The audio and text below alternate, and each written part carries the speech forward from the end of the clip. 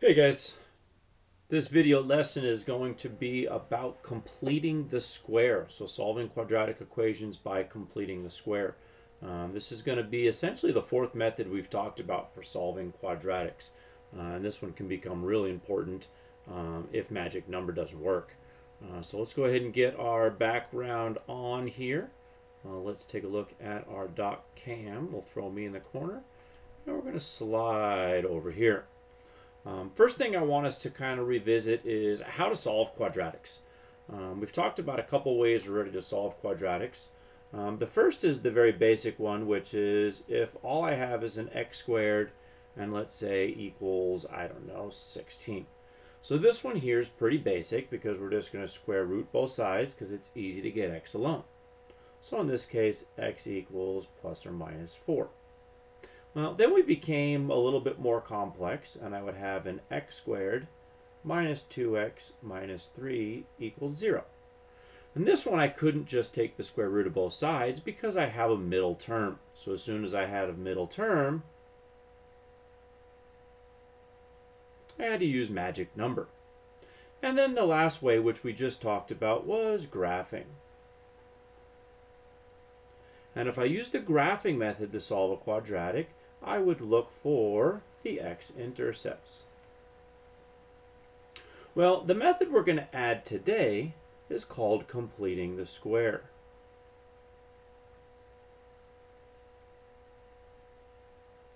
Completing the square will work if you have options 1, 2, and 3 available. But completing the square is an option to use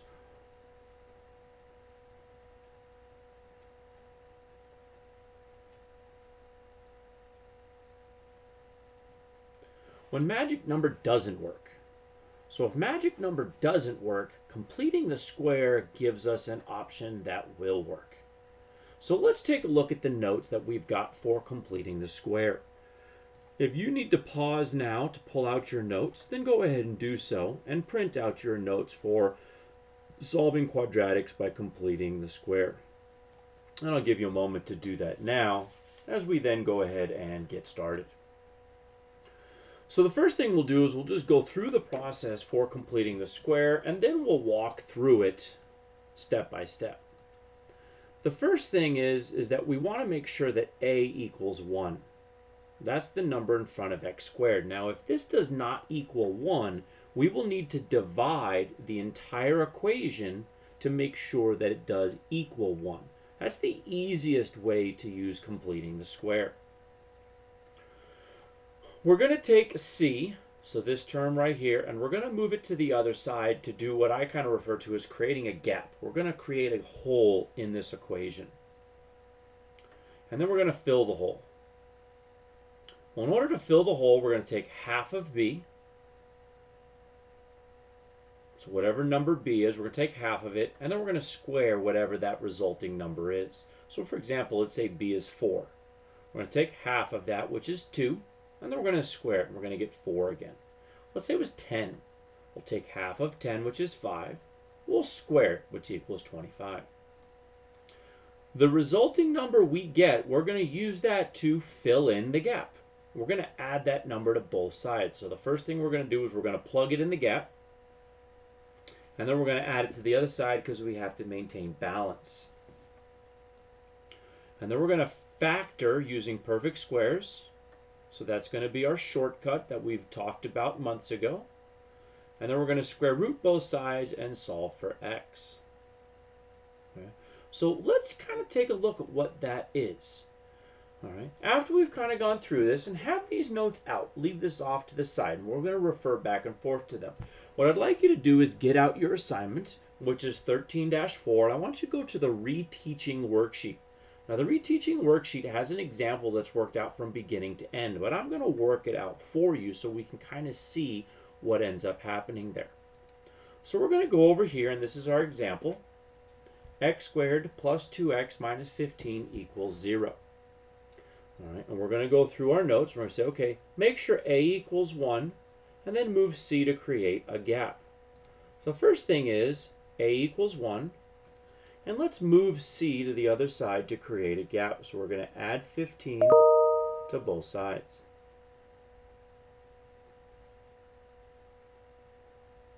We're going to create a gap, and we're going to have the 15 on the other side. So this works a little bit opposite of what we've been doing before because we've always wanted it to equal 0.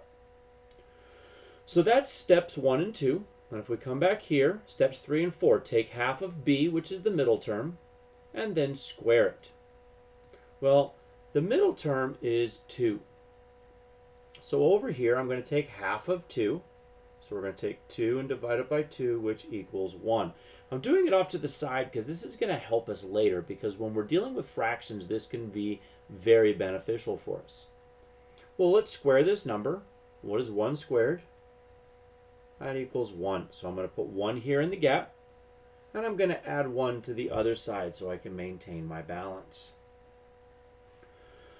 Well, this x squared plus 2x plus 1 is a shortcut from before, and if I factor it, this becomes x plus 1 quantity squared equals 16. So if you remember, if I have quantity squared, that's because it's a perfect square at the beginning and the end, and then I add it together to make the middle term.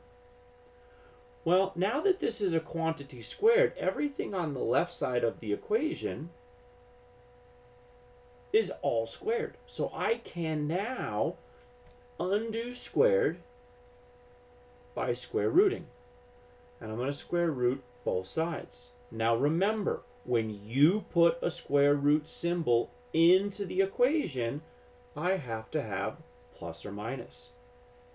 So the squared and the square root will cancel each other out, and I'm left with x plus 1 equals plus or minus the square root of 16, which is 4. And now I'm going to get x alone, so I'm going to subtract 1 to both sides. And x is going to equal positive 4 minus 1, and it's also going to equal negative 4 minus 1. So the positive 4 and the negative 4 create two answers. So x equals 3 and x equals negative 5. So I've got two possible answers as we go through and do that. Okay. So let's take a look now at another example. If we continue to work on this page here, what I would like us to do first of all is on the reteach page, I want us to go down to number 5. So number 5 from the reteach page. 3y squared minus 2y minus 1 equals 0. And I bring this up because this is going to have fractions throughout that we're going to have to negotiate with. Well, step 1 is to make sure that the first term is 1. So in order to do that, I'm going to have to divide everything in the problem by 3. So this becomes y squared minus 2/3 y minus 1/3 equals 0. Now we're going to have to work with fractions. This is going to be the difficult part on some of these, is that we have to work with fractions. Well, let's create our gap. So let's move the 1/3 over. So I get y squared minus 2/3 y plus, here's my gap, equals 1/3. So I set a equal to 1. I created the gap. I now need to take my middle term, which is b. So I need to take negative 2/3, and I need to take half of that.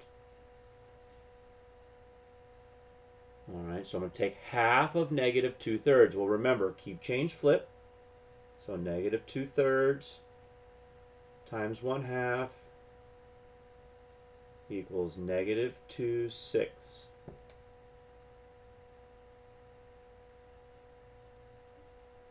Negative 2/6, negative 1/3. So half, which makes sense, half of negative 2/3 is negative 1/3. Now remember, square it. We're going to save this number here because we're going to need it later. Negative 1/3 squared, negative 1/3 times negative 1/3 is positive 1. ninth. Whatever I add to one side, I have to balance and add to the other. Now remember, common denominator here, so this is going to be 1/9 and 1/3, which becomes 4/9. So I have 4/9 over here. And in my quantity squared, I have y minus 1/3 quantity squared. You may be asking, how did I know that this was negative 1/3 in the parentheses for quantity squared? Well, if I square root 1/9, it's going to be 1/3. But the big key is, and this is why I told you to put a circle around it, this number right here, half the middle term, that number is always going to be what goes here in the parentheses.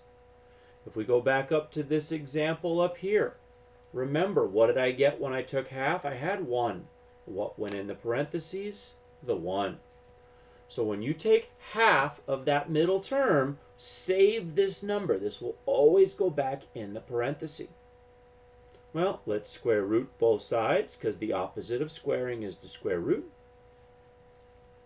And I'm going to get y minus 1/3 equals, don't forget plus or minus, and the square root of 4 is 2, and the square root of 9 is 3. Let's add 1/3 to both sides, and I'm going to get y equals positive 2/3 plus 1/3 and negative 2/3 plus 1/3. So y equals 3/3, which is 1, and negative 1/3 for the other answer. So we set it equal to 1. I add the 1/3 to the other side to create the gap. I take half of the middle term, and then I square it to give me the 1/9, and then I simplify and solve from there. Well, let's take a look at one final example, because this is one that is not going to work out with magic number. The first two examples we did, magic number would have worked. Here's an example where magic number will not work. So the final one we'll do together is going to be number 7 from the reteach page, and that's n squared plus 16n plus 14 equals 0. Well, first things first, set this equal to 1. It already is, so that's easy. Let's go ahead and create our gap. So let's subtract 14 to both sides. N squared plus 16n plus a gap equals negative 14. After my gap, take the middle one, 16, and take half of it, divided by 2, equals 8. Let's square 8, which gives me 64. So 64 goes in the gap. Now whatever I add to one side, I add to the other to maintain balance. Well, negative 14 and positive 64 is going to equal 50. And this becomes n plus 8 quantity squared. Remember, this number right here, I always want to remember what it was when I took half of it, because that's going to be what goes in the quantity squared. Let's square root both sides.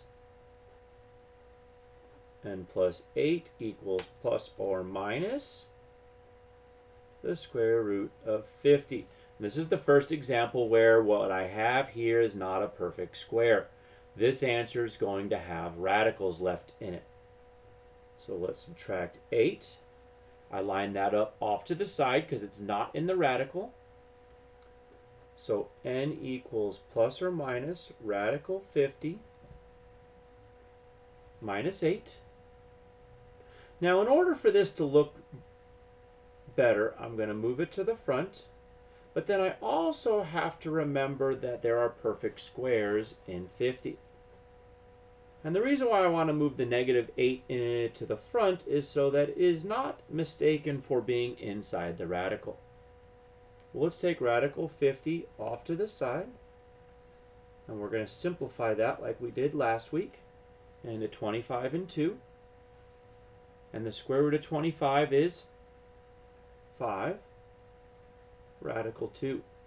So the final answer is going to be negative 8 plus or minus 5 radical 2. And I can write that as two separate answers, which is negative 8 plus 5 radical 2 and negative 8 minus 5 radical 2. And because both of these have a radical left in them, if I was to use a calculator, this would give me an awful decimal because it's an irrational number. So the problems where magic number would not work, there still could be answers. It's just that those answers are going to have radicals in them because it doesn't factor out evenly. So your job for homework is going to be, we used 13-4 reteach to work together. Your homework is going to be to do 13-4, and you're going to want to do 1 through 11. Now before I send you on your way, one of the things that I want to show you for your homework is going to be problems 10 and 11. Don't allow 10 and 11 to intimidate you. Get rid of fractions. Get rid of decimals. Remember, if I want to get rid of fractions, multiply this entire equation by 2. And number 11, if I want to get rid of decimals, multiply the entire equation by 10. That would get rid of your fractions and decimals at the start. Now remember, even though you get rid of fractions and decimals, remember step 1. Make sure that a equals 1. That is important. So if you get rid of fractions and decimals, that's fine. You can do so because you can maintain balance. But remember step 1. Make sure that a equals 1 because for completing the square, that's the easiest way to do it. I hope that this video helps, and if you have questions, be sure to reach out to me.